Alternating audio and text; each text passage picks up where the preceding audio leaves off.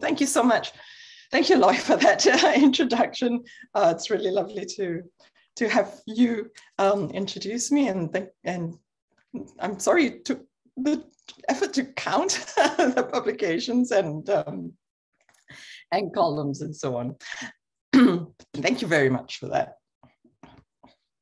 I also want to just take a moment. I know we have a particular time to keep, but I want to take a moment to take the opportunity to thank various people involved in this winter school. We've mentioned these various times during the course of the past couple of days, but now that I have the floor, I really want to thank Ariana Borlongan and Nick Ginto, co-chairs of this winter school, for conceiving it, for pulling it all together, for involving various of us, Loy and myself, as part of the organizing committee, and just keeping it going these days. Also want to mention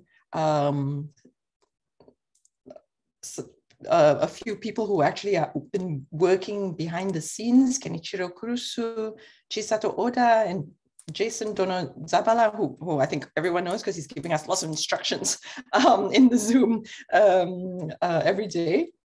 They've been working quietly or very prominently in the chat, doing all this work very, very gladly for the organizing committee and for the chairs, putting together the wonderful flip book of abstracts and bios, which is available on the Migration Linguistics Unit website, and all the other tech support, such that this has been running absolutely smoothly and happily. So a very big thank you to all of you.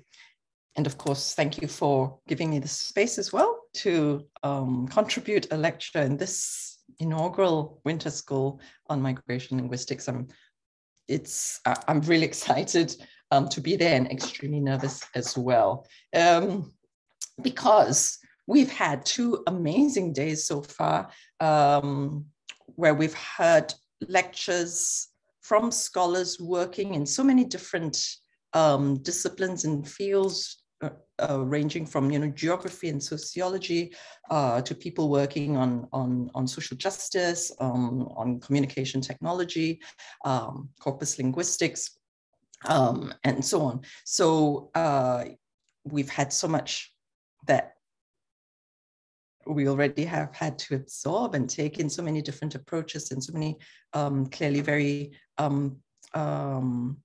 inspiring talks. I think that has prompted so much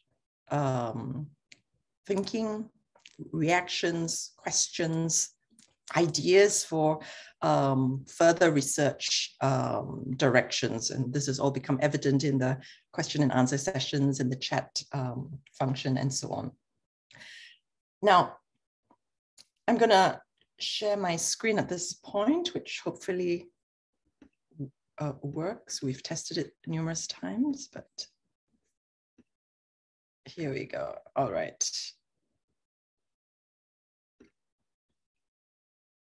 And I trust that you can see the first slide of my PowerPoint.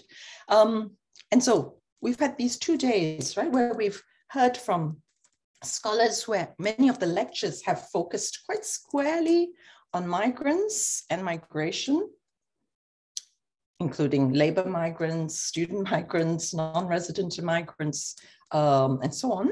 In my lecture this morning, I'm going to try to push the boundary a little bit, push the envelope a little bit on what and how else we can work in this field of migration and language, or migration linguistics.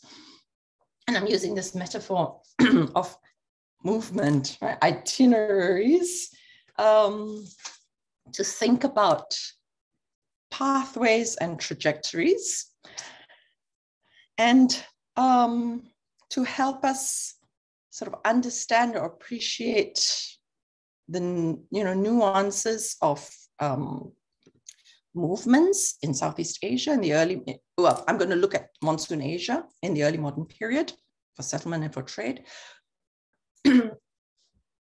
to understand the contact dynamics that ensued as a consequence of these various movements and the corresponding impact on emergent language varieties. And I will be looking at two thrusts. Look first at the agents, what I call the agents. Okay, and in this case, I'll focus on minority communities in Asia who came into being as a consequence of migration. And I will also look at artifacts, okay, cultural words which have assumed a prominent position in Asian imaginaries and languages. So on the one hand, I mean, so, you know, I said other lectures have talked about migrants as communities and so on. What I'm sort of wanting to look at as a slight difference is migration of words, in a sense, right? And looking at you know, what we can understand by looking at these movements of words. And in the other direction, I will also explore, when we look at the agents, I will explore not just migration, but more broadly this idea of mobility, or mobilities, but I'll come to that later on. We'll do a deep dive in the sense that I'll use quite detailed case studies, or a detailed case study for each of them. So, you know, quite specifically on a particular community, on a couple of cultural words, but I hope that our observations that are specific to the community, to the words, can inform broader questions of mobilities, of language contact and evolution, and so on. All right, so I'm just gonna start the other way around and actually talk about artifacts first. All right, here we go. Give me 1 second I'll be back in 1 second.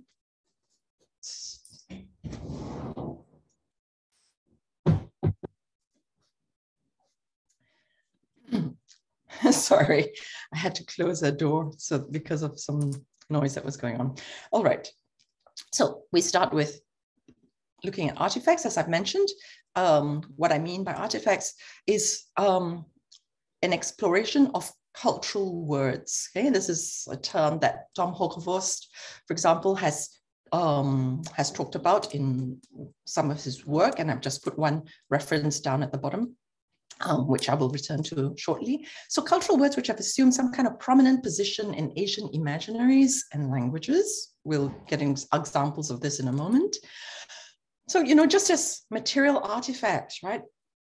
Archaeological finds of pottery or jewelry and other kinds of, you know, tangible heritage can provide insights into population movements, so too can intangible ones, such as dimensions of language. Okay? And so I hope what we'll see is that when we chart the roots of the transmission of cultural words, this will afford us a more nuanced consideration of the contact between populations and languages. And in this case, where I'm looking, it doesn't have to be this, obviously, across the networks of the Indian Ocean and the South China Sea over particular periods of time. And crucially, I think what's been interesting is that what has emerged is something beyond the usual identification of the conventional colonizers and the sort of conventional indigenous populations. And I'm talking about this really from the context of world Englishes, where one often, you know, when one provides an account, right, for how world Englishes have emerged, one usually talks about the various settlement colonies, exploitation colonies, the British, you know, being the settlers or the traders, and the local populations, and the kind of contact and interaction, which then has brought about, you know, new varieties of English. And what I you know, want to underscore here is that there are other populations, lesser explored ones, which actually help inform our understanding of movements, and then consequently our understanding of the evolution of new varieties. And so from a methodological point of view, such a close study of lexical transmission then can offer us an approach. It helps us reinforce our understanding and helps us reconstruct sociolinguistic trajectories. Okay, so let's get quite concrete with this. And let me ask you, well, I'm not sure if you can put anything in chat function, doesn't matter. Let's have a think about this particular word, schroff. I'm not seeing participants or chat, so I would ask you, how many of you know this word or have it in your repertoire, schroff? You may or may not. It's actually a word that is very closely associated with two varieties. Oh, I do see the chat function. Okay, excellent. Okay, here it is appearing. Chat is enabled. Thank you, Jason. Okay, if anybody wants to say yes or no or what they know about schroff, please feel free to do that. I'm going to reveal all in a second. It tends to be associated with a couple of Asian varieties of English, right? So, oops, here we go. If you look at the OED, it is in the OED, you have schroff, and if you just quickly zoom in on the definition, it's a banker or money changer in the East, right? In the Far East, a native expert, schroff is known to me, James, yes. Yeah, a native expert employed to detect bad coin, okay? So something to do with banker, money changer. Let's see. Oxford says it's a cashier. As Filipino, I don't know this. Aha, all right. So thank you, Jason. So as I say, it's confined to certain varieties of English found in Asia. You have the banker money changer, and you have okay, so you see various definitions, banker money changer, but also something that's associated with Southeast Asia or East Asia, slightly incorrect. A cashier, especially in a car park. On the image on the right, top right-hand corner shows you a schroff in Hong Kong, right? A schroff office. So it's a cashier's office or payment booth, but especially in a car park, which is really quite a curious one and very, very particular to Hong Kong, especially to Hong Kong and Hong Kong English. Nick, never noticed this before. All these years in Hong Kong. All right. Sorry, I like to engage with the chat function when I'm teaching, and then I can lose my train of thought. We have Wilson parking, but not schroff. Yeah, it's really quite particularly a Hong Kong English thing. So it's really curious, right? And where you find it, what it means. And then we ask ourselves, well, where does this word come from, right? How did it get this way, and why, is it in India and in East Asia? And it's really, really quite a curious story, but it tells us a story of populations and contact, right? And it takes us all the way back to Persian Muslim rule and the Mughal Empire. Okay, so schroff originally, and I've realized my time is just, I take a long time to warm up, so my time is going fast, and this is just the first short part of my talk. So very quickly, schroff originally, etymologically speaking, originates in Arabic, right? Sharaf, money changer. Okay, and during Persian Muslim rule in the Delhi Sultanate, the Mughal Empire, you see a map on the top left, just to quickly show you, the extent of the Mughal Empire. During that era, you had large-scale Perso-Arabic influence in the South Asian subcontinent, right? So Sharaf from Arabic, and Persian, Sharaf, and varieties such as Gujarati, various languages in the South Asian continent as Sharaf.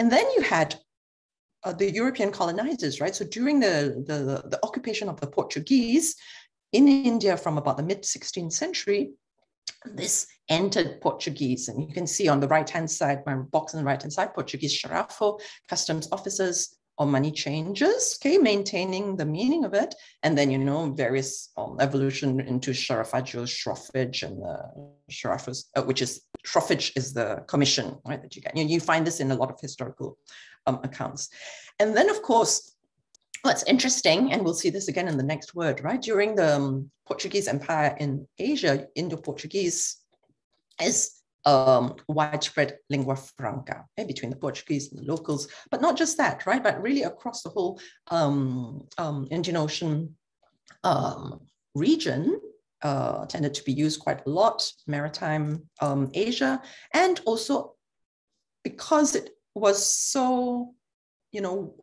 widely used as a lingua franca amongst the locals as well. It was very naturally adopted by subsequent European travelers and colonizers, right? After the Portuguese came the Dutch, after the Dutch came the British, and the British also took on quite a lot of terminology that happened. Anyway, long story short, what you got was then, originally Arabic into Persian, Gujarati, into Portuguese when Portuguese occupied India, and then, eventually emerging as Anglo-Indian English, Sharaf, and then eventually into English as Shroff.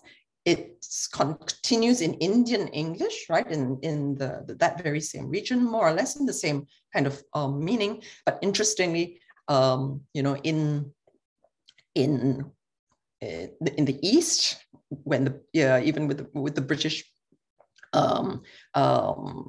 during British period in Hong Kong and so on, and Singapore and so on, Shroff was also used in Singapore in older times. So it's now sort of fallen out of use, but it used to also be in places like Singapore and Malaysia. Okay, so during British colonial times in all these regions, you still had that term, and then there was semantic narrowing in a place like Hong Kong, right? So that it became a sort of cashier in a car park. So really curious. So basically the idea is, a term, an artifact that seems to characterize, a particular variety. If you dig deeper, you'll see rather, complex trajectories and contexts, which tell us quite a lot about the kinds of movements of people over time. All right. Next one here, kanji. Now, when I was putting together the image of this, now this is a word that's probably very well known to everybody. And I was putting this together, I started getting really hungry, right? If Google kanji, and this is what you get, right? And it tends to be associated again with East Asian imaginaries. People think kanji, Chinese breakfast, typical. If you Google, mostly what you get is Chinese kanji recipes and lots of images of more Chinese or East Asian type of kanjis.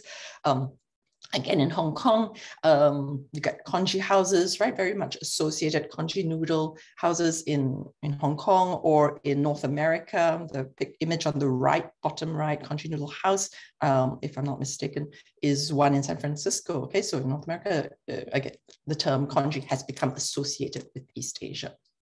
But again, let's look very quickly and deeply. We'll see that this word that's very much associated with a particular East Asian imaginary actually has a complex kind of itinerary. Okay, so it's, as we know, okay, it's a dish that's not just confined to that, but it's actually found across wide diversities of places that actually comprise so-called Asia. And depending on local traditions, it actually can show a diversity of preparations. It can be rice boiled in water, though there are other versions using other grains or legumes, or using milk or coconut milk. Grains can be long or short, whole or broken. You can serve it plain, accompanied with side dishes, or it can be cooked together with ingredients like chicken or preserved egg. On the bottom left-hand corner, you have my favorite bedanto, okay? Preserved egg or herbs, etc. And of course, across the languages, there are names for all these different varieties, right? In the languages themselves. So this is just a small sampling from Southeast Asia. You have Moi, which is Hokkien or Teochew. You have Chok or Khao Tom in Thai, and so on and so forth. I know I have quite a nice audience there, so you are going to recognize your chow in Vietnamese, or how am I pronouncing this correctly? Lugao, Tagalog, Okayu. Lugao, sorry, the accent there. Thank you very much. Lugao in Tagalog, and Okayu in Japanese, right? So we have all these terms for this dish. And so then the question is, all right, so then if we're thinking about Englishes, world Englishes, and the term kanji, why kanji, right? Why not all these? Why not one of these other terms? As a dish, it was actually documented as far back as the 1st century BCE in East Asia, right? There's early references in the Zhou dynasty writings, and also mentioned in the Chinese record of rites. It's a first food served to family members, etc., etc. Also noted in India, in Pliny the Elder, Romans writings in the 1st century. Okay, so it is documented as a dish both in these, you know, broad regions. And actually, very interestingly, the word kanji comes from Tamil kanji, which means boilings, meaning water in which the rice has been boiled, right? And obviously there are various cognates across various other languages in that region, in Telugu and Malayalam, Urdu, and so on. You have, you know, the comparable terms, right? Kanji, kanji, kani, and so on. And again, a quick look at, you know, how that came, why it is that it's that term, right, from that particular language that evolved into the term that is now recognized as the World English term for this particular dish, rather than any other term for any other language. Again, we look and digging into, you know, the movements and contexts. We see how it was, again, the Portuguese during their time in the Asian world, in particular in India. They were the first Europeans to encounter and adopt the dish. They wrote about it in their medicinal and, you know, economic writings or observations of what was going on in India. So, for example, in this very classic work, physician and botanist Garcia de Horta referred to the water squeezed out of rice with pepper and cumin, which they call kanje. Okay, so taking on the local word, and then this gets disseminated. So that was probably the first documentation of this dish there for Europeans, right? To the Europeans, documented by the Europeans. And then this was disseminated through the 1600s in other European languages, Latin, Italian, French, and so on. And then today, as an aside, you still have that term in Portuguese, but it refers very specifically to chicken broth. Okay, so semantic narrowing again for that particular word in Portuguese. And that's just an aside. So anyway, Portuguese and various Romance languages, and then eventually into English as well, documentation again of, you know, what's going on in India, but certainly, you know, going along the same path as what had already been documented by the first Europeans there, right? The Portuguese and the other writers.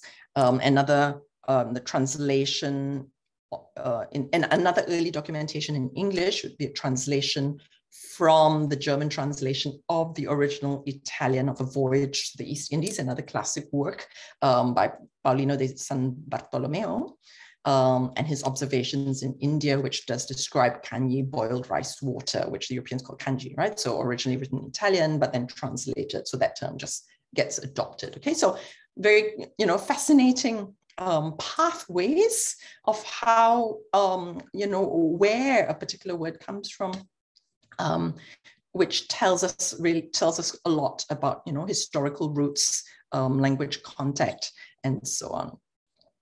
Okay. Somebody's written to say Filipino restaurants use kanji rather than other Filipino words. So that's really interesting, right? How kanji then, you know, so then the question is, you know,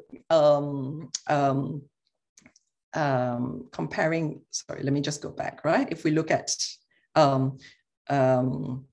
the term kanji and then the Tagalog word lugao, okay? And then the question is, you know, how is that distinguished now? Are they going to stand for slightly different things or different types of kanji?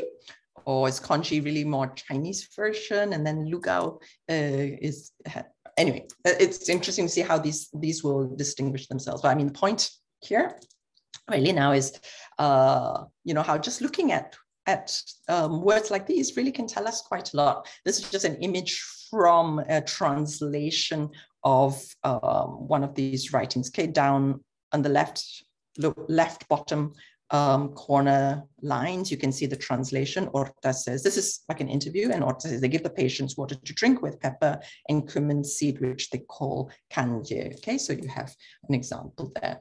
Okay, so I really need to move on very quickly. So such culture words are recognized as good indicators of language contact, being transmitted more easily than basic vocabulary, because obviously they represent something, you know, that's cultural artifact, characteristic of a particular culture or community or place. And as I've already been saying, right, a consideration of the roots of their transmission gives us a more nuanced consideration of the context of communities and languages, in particular in the trade centers. And of course, here I'm talking about the Indian Ocean. And of course, we can look at many other regions. And as I said at the start, right, crucially, it gives us an insight into what's going on in terms of contact and movements beyond the usual groups that we look at of English-speaking Indigenous people. And this really substantiates our historical understanding of cultural contact, okay, and gives us an appreciation of the kinds of, I like to talk about entangled itineraries, okay, that we see when we're thinking about migration and movements. I've written this up recently in a chapter for a forthcoming collection.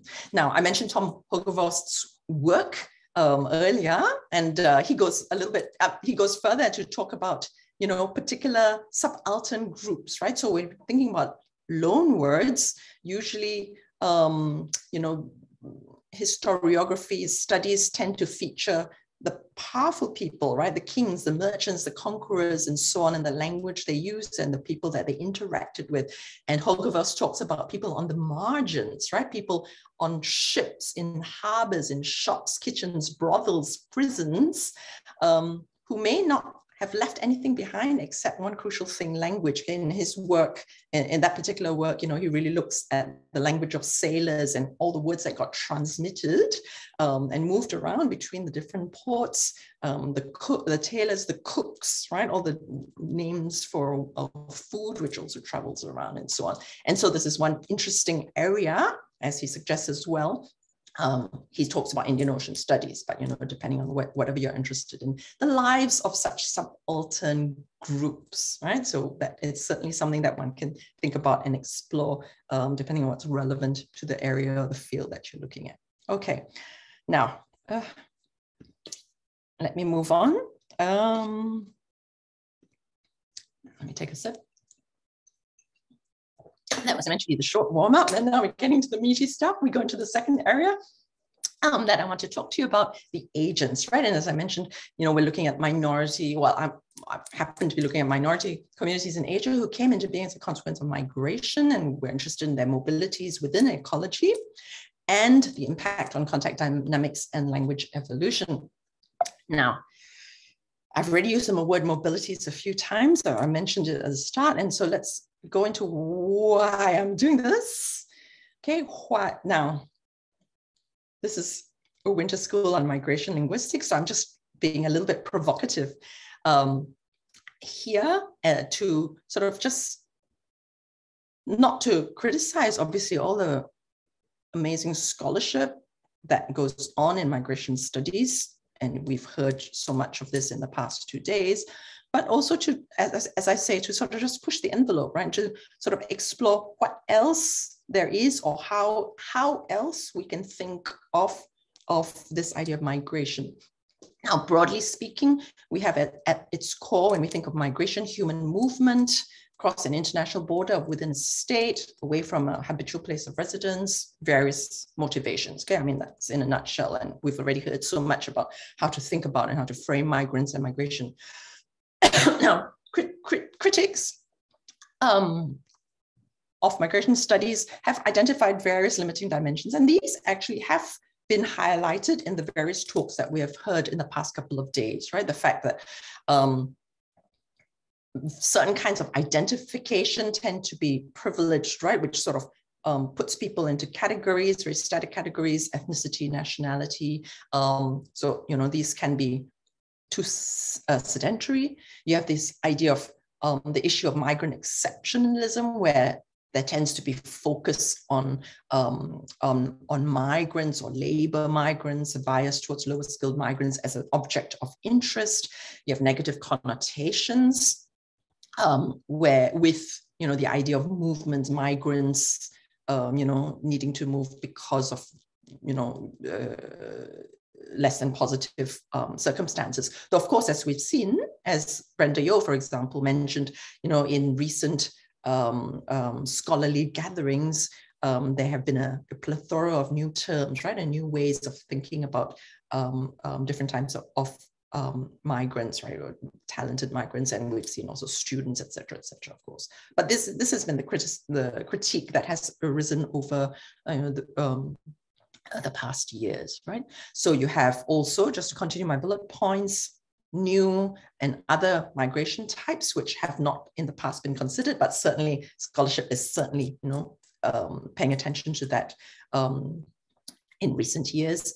And most importantly, the fact that the dynamic nature of human mobility is simply not fully captured. Okay, so these are people who work in kind of new mobility studies, making it a little bit distinct from migration studies. There's, of course, a huge amount of overlap, but there are certain dimensions of the paradigm, I think, that these scholars just want to highlight. Again, I just want to put this out there as something for us to think about, as to whether this offers us a different way of thinking about or looking at evaluating the situations that we're studying. Okay, so let's continue. So recent decades have seen a turn, and this is in the social sciences, right, to a new mobilities paradigm. And I put various references down at the bottom, okay, so that in case you're interested, you can sort of go and explore these further. Human mobility is viewed as entailing complex assemblage of movement, social imaginaries, and experience, right? Not just the physical or the geographical movement. And in linguistics, we have seen quite a lot of interdisciplinary, multidisciplinary perspectives that have been brought to bear on the examination of language and human mobility, especially in today's globalized world. The handbook of language and migration, right? Migration and language that Suresh Kannagaraja has edited, and which various of our colleagues have contributed to, of course, is a very good example of lots of work that has looked at migration in this broadest perspective, or a diversity of perspectives. And other work has looked at not just geographical mobility, but also, trying to couch or frame what's going on in terms of sociolinguistic, social or symbolic mobility.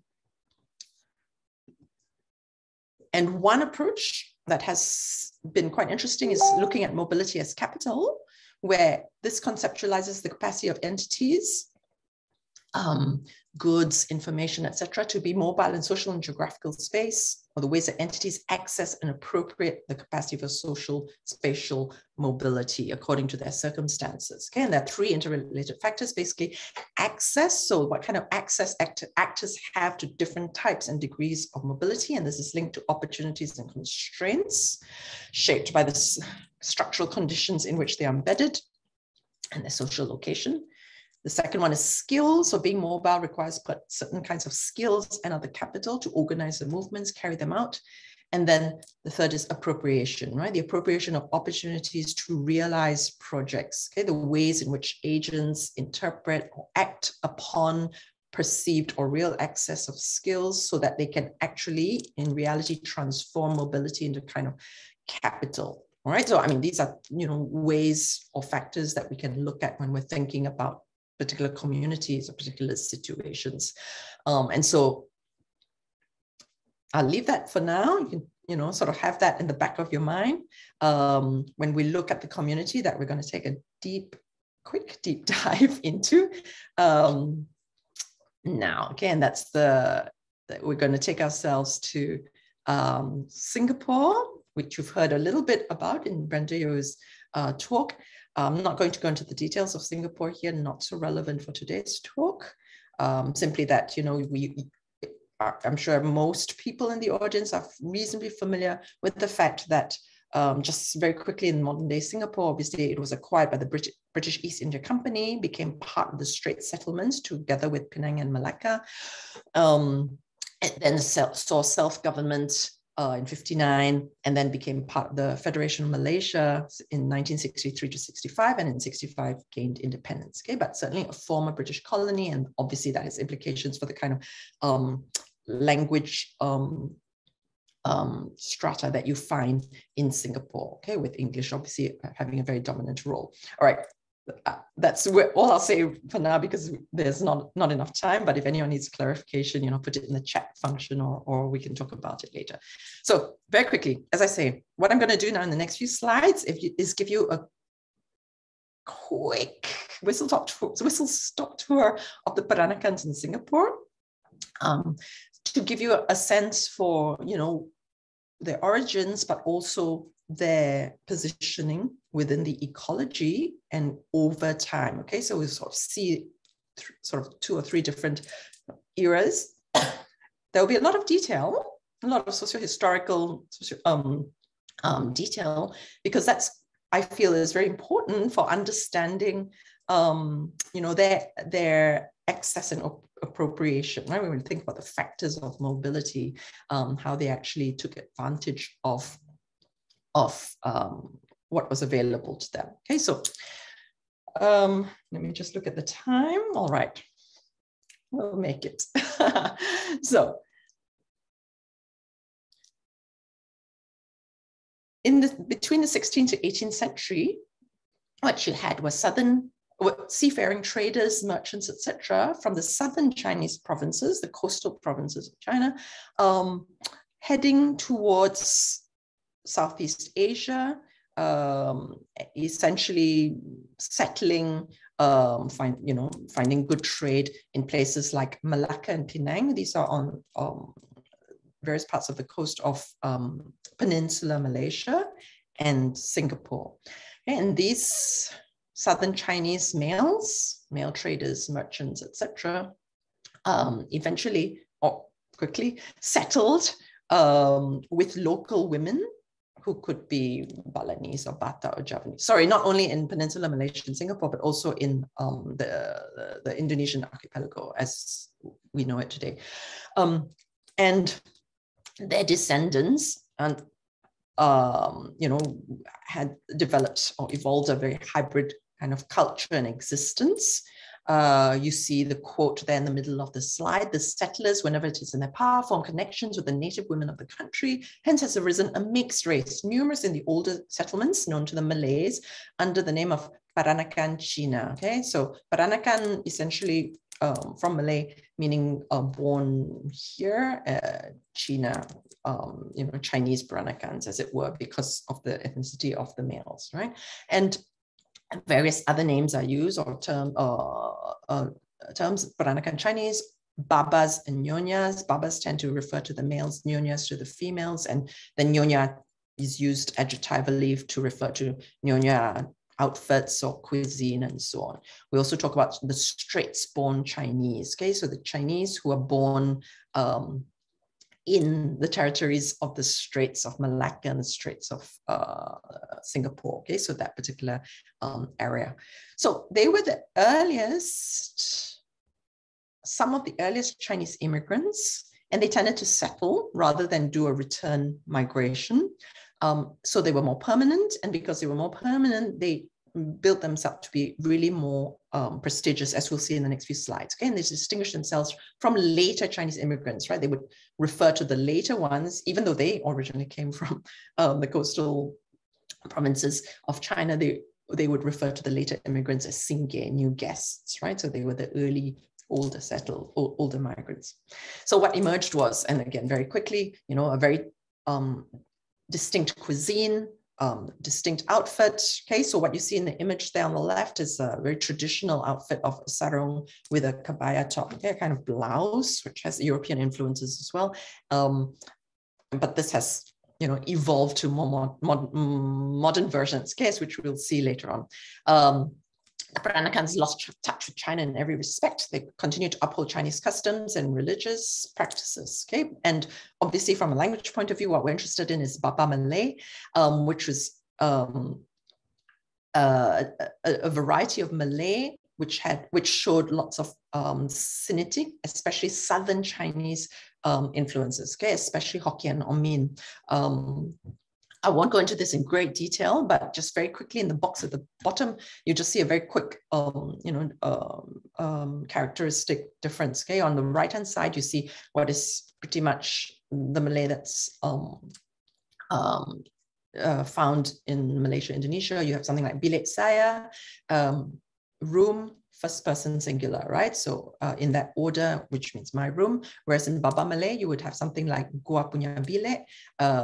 Gua is first person singular, but from Hokkien. Okay? Hokkien pronominal system was taken over into Baba Malay, and then word order is also with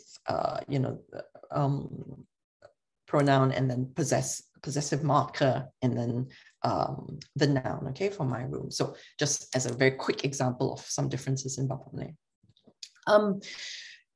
So you had individuals of mixed origin, and you see this pattern happening in many other parts of the world and with many other Creole communities, right? They often ended up finding a place as middlemen, as merchants, as interpreters, right? Because they straddled different cultures and variety of languages.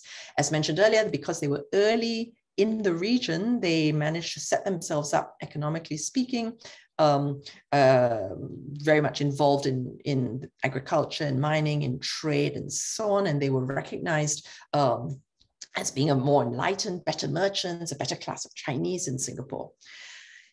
They also, and this is quite crucial actually, held a high regard for English medium education. They had the opportunity to, and they took the opportunity to send their children, including the girls, which was really rare during that time, to English medium schools. But this was the early 19th century. They themselves were so established that they could themselves establish educational institutions for local people, not just for the English. They partook of things like the Queen's Scholarship, which sent them for education in high institutions in Britain, which then produced scholars and leaders who then returned and took, prominent positions. Okay, so just as an aside, right? And now I'm giving you quite a lot of historical detail, and it's a really nice sort of story and narrative. But just constantly think of this issue of mobility as capital and how the community is constantly sort of identifying opportunities and sort of appropriating them. All right. They aligned themselves so much with the British because they had the opportunity to. They had social clubs to which they will admit no person from China. They play billiards, bowls, other European games, drink brandy and soda ad libitum. On being asked if they were Chinamen, they would bristle up and say in an offended tone, "I'm not a Chinaman, I'm a British subject." They formed the Straits Chinese-British Association, which changed its name over the time, and now it's the Peranakan Association. And its aim was to promote trade and foster loyalty to the British Empire.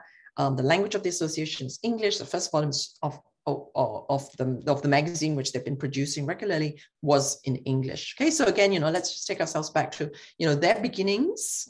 And they happened, their beginnings, not unlike many others, traders, merchants, came into a particular region, but then starting to take up opportunity of that access, of being early, of intermarriage, right, of settling. And then, one thing leads to another, right? So in terms of access and appropriation, you see how they have done this. Okay, so let's look at first, one of the outcomes, right, or effects of their mobility. What do we see as an outcome of their various choices and actions, right? And so one of them is we see an effect on the community's repertoire and the heritage language. Okay, so from where originally they had developed a Baba Malay vernacular, and that's still identified as the heritage language of the Peranakan communities in Singapore and in the other locations.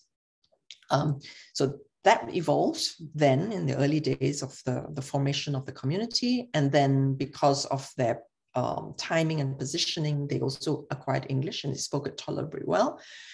Because their repertoire included English, this allowed them a predominance in commercial sectors. Because the repertoire also included Malay, Hokkien, Chinese, various Chinese languages, and of course, a knowledge of the local ways, this afforded them a position, right, a significant role as intermediaries between the Europeans, locals, and Asian newcomers.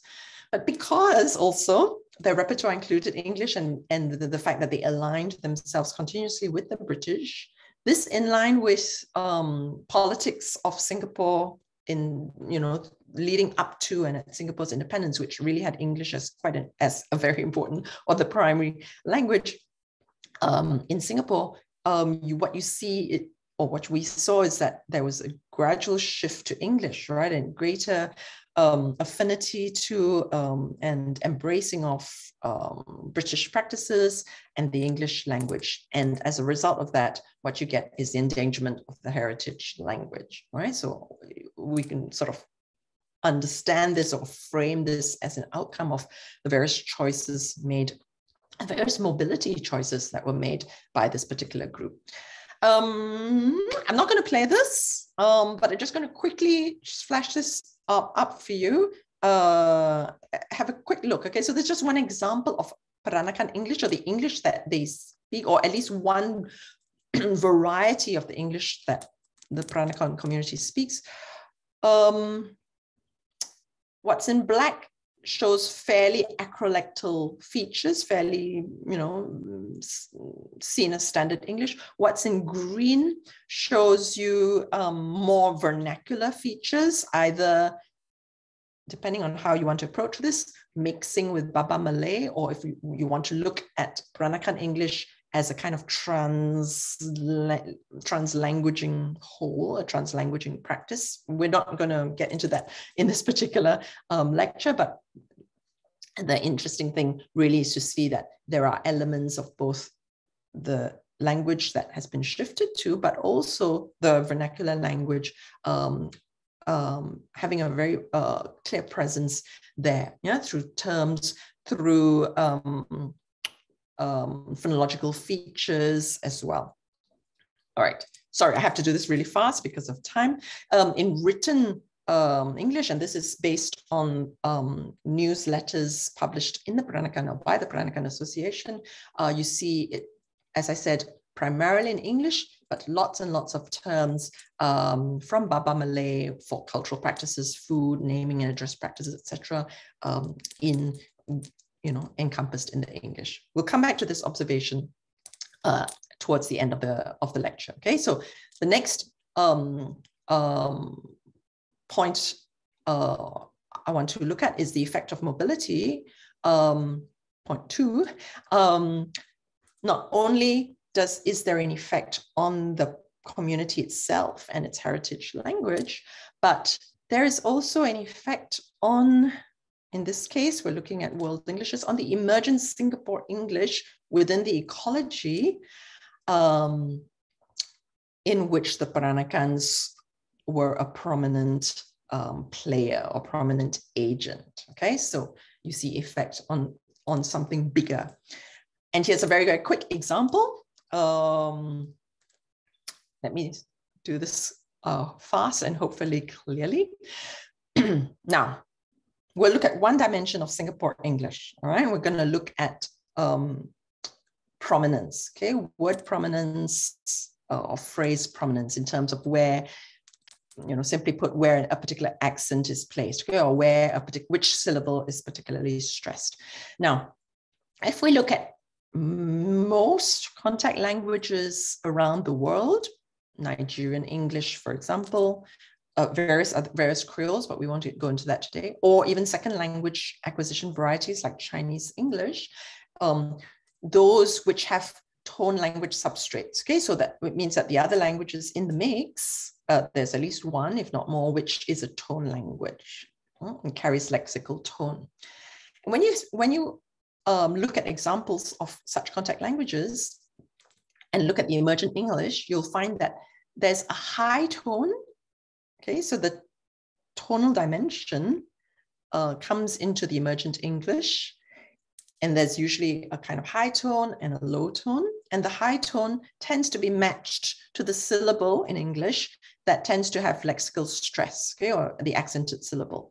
So for example, in the left-hand box, you see in Hong Kong English, for example, if you have a word like intend, okay, so I'm just doing it in a very standard English non-tonal contact variety, intend, and you see where the stress is, right? Origin, photograph, okay? Stress on or, stress on pho, original location. So we hear where the stress patterns are. And in Hong Kong English, you get high tones associated with that stress syllable. So in Hong Kong English, it'll be something like intent, origin, photograph, original. That's better. Original, that's a better rendition. Location, okay? Location, low, high, low, okay? Something along those lines. So you get high tones and accented syllables. In contrast, Singapore English does something quite different from all these other contact language varieties. Okay, so with a similar sorts of words, you do get prominence, but the prominence is always word or phrase final prominent. Okay, so the high tone, as it were, is always found at the right edge. Okay, towards the end. So intend, around, origin, and so on. You get intend, or origin, bilingual. That's my switching on my Singapore English accent now.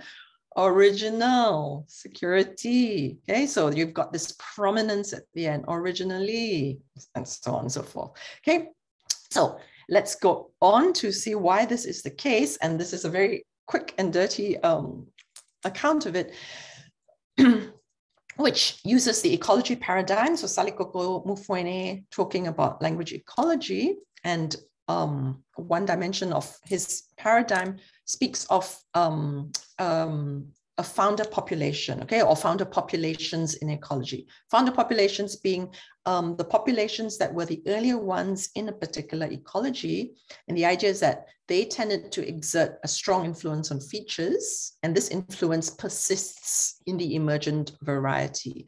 Okay, so what's interesting, and just very, very quickly, with what was going on in Singapore English, because the Peranakan as a community were the early ones, if you remember, they were also early English adopters. They were some of the early ones to acquire English. They were also in positions, and lots of people in civil service, as teachers, etc., etc. So they were in positions to disseminate an English variety. And so what you find is that they were the ones, they can be seen as a founder population whose variety of English and whose features actually influenced the emergent Singapore English variety, because, so not just the socio-historical circumstances, but if you look at their heritage language, right? So if you look at their vernacular, Baba Malay, like many other Malay Indonesian varieties, you do in fact find word stress or phrase final prominence, okay, on the word stress on the penultimate or final syllable, or end phrase final prominence, so right edge prominence, exactly as what you see with Singapore English. Okay, so what you find is that this is hypothesized to be in the Peranakan English features, and it's actually has been identified by Baba Malay in Peranakan English, and thus this explains why Singapore English has that curious characteristic pattern of prominence towards the ends of words and phrases, in contrast with all the other contact language varieties, which tend to have prominence on, the accented syllable. All right. So, Loy, I realize it is past 10. Yes. So, can I go on a it's up to you. I'm just going to go on a tiny bit more. I'll be a bit. Okay. All right. And then, yes. Sorry. Okay. So the story doesn't end, okay? So very quickly, there's a little bit more, but I'll flash it quite fast. At that point, so far we've looked at, what has happened up till about the emergence of Singapore English, up till about the previous millennium, end of the previous millennium, okay? And what's interesting is, if you recall, we saw a shift from the vernacular to English. But what we also saw, and this is the top quote there, was that there was this ultra-conservative mode. Again, this was observed later on. Various members sort of noted this. There was a self-imposed exclusivity, ultra-conservative mode, painted itself, the community painted itself in a corner, trying to maintain this true blue Peranakan mold, okay, who can speak Baba Malay and English. But the second quote there, these, were really recognized to be part of a vanishing breed, okay? And so the community itself, as well as various scholars, and started noting that the community was either already a vanished breed, as dead as the dodo, and certainly dying out. Okay, so what happened next? And we're still thinking about mobility, right? And vitality and evolution. And we see that when we entered the new millennium, there was this whole change within the Peranakan community. Now, this really had to do with a change of leadership within the community, and new people came on as executive committee and so on, and rethought what it meant to be a Peranakan. All right, and so effects of mobility. We look at the continuing trajectory in the new millennium. Okay, and this takes a few different forms. Again, I'll just go through this really quickly, I hope. One, post-vernacularity. Okay, post-vernacularity is a situation where language serves the purpose of identity building within a community, even after it ceased to be a vernacular. So it's no longer vernacular. Baba Malay by no means is used by the Peranakan community as an everyday in their everyday repertoire, but you had documentation in dictionaries, in guidebooks, and so on. You have, symbolic performances, church services, theater plays every year, really just for the theater. Of course, you have the usual revitalization, reinvention, youth groups, use in rap and hip hop. And fortunately, as I said, because the leadership was different, they had a lot of connections with important people in the government, and they managed to acquire quite a lot of funding to set up a Peranakan museum and restore a traditional Baba house, where, living quarters. Okay, so these all were happening in the first decade of the new millennium. But this went on, okay, so beyond post-vernacularity, where it wasn't just about maintaining or using the vernacular for symbolic purposes or in symbolic domains, but what was seen was an increase in cultural vitality. Right? The community was going beyond the use of the vernacular for symbolic purposes, but actually practicing their language, or what you might call the language shift variety. So productions were Chinese. There was a comedy series produced for the local television, also a drama series in Chinese. Peranakan artifacts in the Paris Musée du Quai Branly. You had Peranakan storytelling in English, and Peranakan songs no longer composed in Baba Malay, but in English and used to showcase Singapore. Okay, so what we started seeing was that a community was no longer constrained by this ideology of purity, right, compared to the desire for being true blue in the past. And instead, where are we?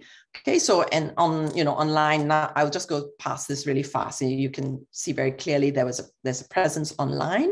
And it's all in English, okay? The Facebook pages of the Peranakan community, even the Facebook page, which was supposed to be about chatting in the Patois, was also in English. Have a quick, let me go past these ones. These are just about the different communities, okay? And finally, what you see is commodification and branding. So Peranakan culture, because of its increased prominence and its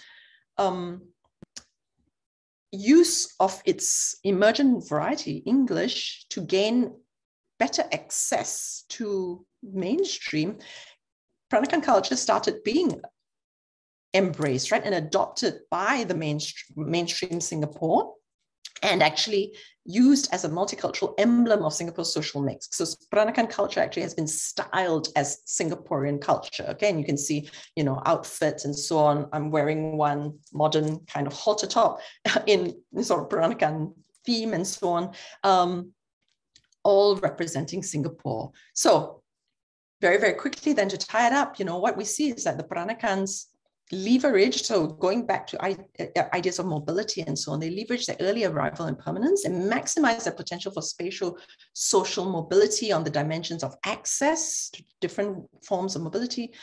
They were competent enough to recognize English would be, a route because of the British and what that affords them, both during colonial times as well as in post-colonial times, right? And they made use of such access and appropriated these. As I say, crucially, they were able to do this on across different eras and changing ecologies, and this had effects on their own repertoire, certainly, also on the emerging Singapore English, but also on their, in a way, a positive way, on their own positioning and their cultural vitality within the wider ecology.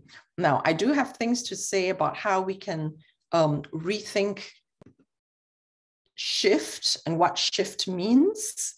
We can, see contact language formation as a part of the birth-death process, and we can see shift as a kind of multilingual realignment. I think these thoughts actually came up also in James McClelland's talk yesterday, right, about the choices within a multilingual repertoire. Okay, and I'll just point to the last point there at the bottom, right? Evolution to new language practices affords the multicultural periphery some kind of repositioning for greater accessibility to and participation in the center, increased inclusion of the other, and better adaptation to survive and thrive in a changing ecology.